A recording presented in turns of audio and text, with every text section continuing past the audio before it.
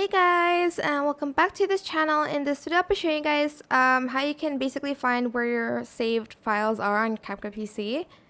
So if you go to menu and go back to home page, if this will just load.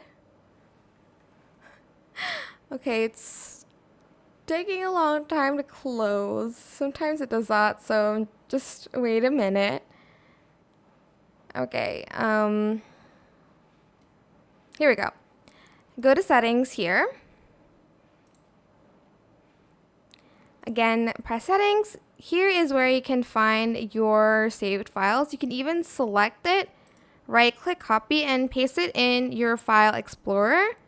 Or if you want to find where your exported projects are, just go to export. Oh, go to export. And here is where your videos will be exported to. You can change the folder if you wanted to, but that is where your exported folder will be. It's different than the save files, so just keep that in mind. I hope this tutorial was helpful for you guys. Don't forget to like, comment, share. Also subscribe to this channel if you haven't done that already. If you have any more questions, just leave it in the comment section down below. I will try my best to answer them all for you guys.